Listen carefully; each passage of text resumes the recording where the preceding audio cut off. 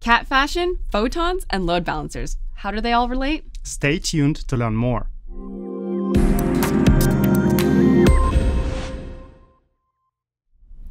For many people, one of the greatest mysteries in the universe is how in the world Google can return billions of cat image results in under 1 second.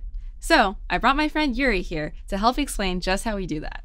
While the internet has a whole set of optimizations to make things like these searches fast, Google's global architecture has its own secret sauce that allows it to achieve the speed and accuracy that you've come to know, which prompts many customers and companies to ask how to leverage that performance for their own needs.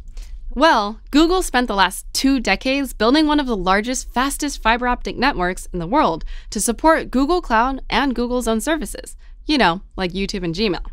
And that network has grown 15 times in the past 6 years, passing 600 trillion bits per second across land and through sea, allowing us to service over 1 billion users a day. In building this network, Google has had to put in years of research, some of which has made it back into the community as white papers, which talk about more of the amazing achievements in technology. But we're getting ahead of ourselves. To understand how big this technology is, let's start by getting small and looking at how the internet works from the perspective of a single photon running through Google's network. Let's say we just created our latest web e-commerce site on Google Cloud that serves the latest cat fashion trends.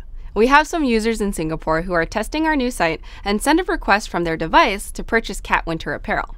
The request from the user's device will hit their service provider first, which will realize the destination is a Google server.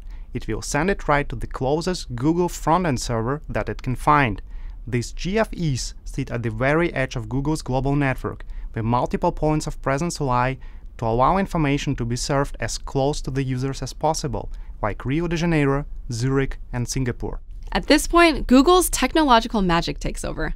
The first thing their request does is slam into Google Cloud's software-defined global load balancer.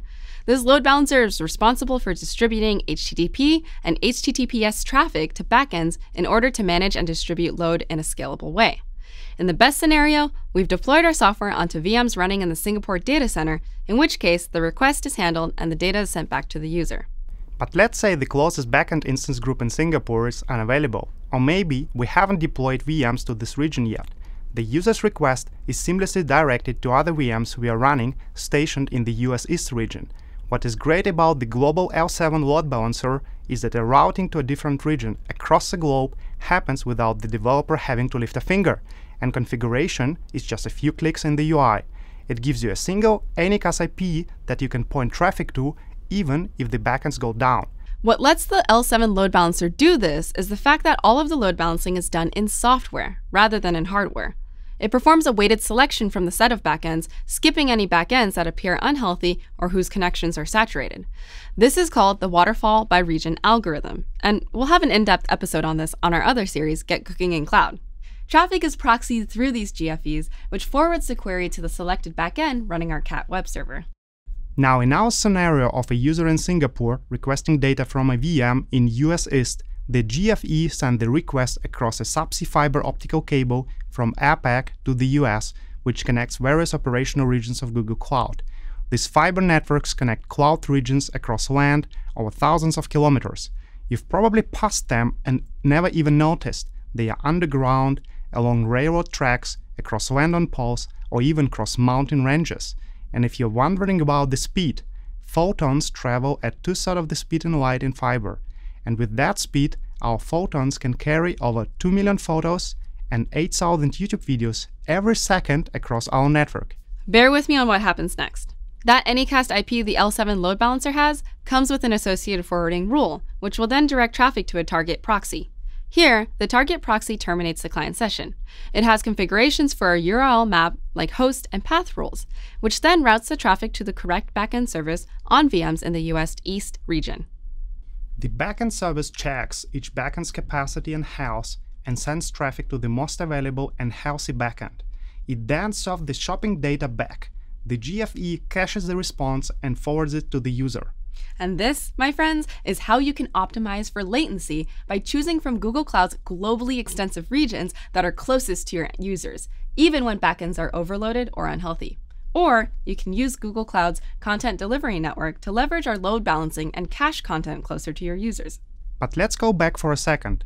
we would be remiss if we didn't discuss in a bit more detail what happens as the content is sent back to the user from the backends.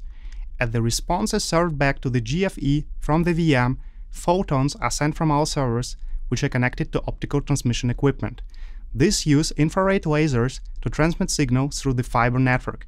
A typical cable would have hundreds of optical fibers, each made of a glass with a diameter of just a human hair, and they can transmit signals with terabits capacity. Then the photons leave the Google data center through fibers that are bundled in an outside plant cable. But we inevitably face a problem.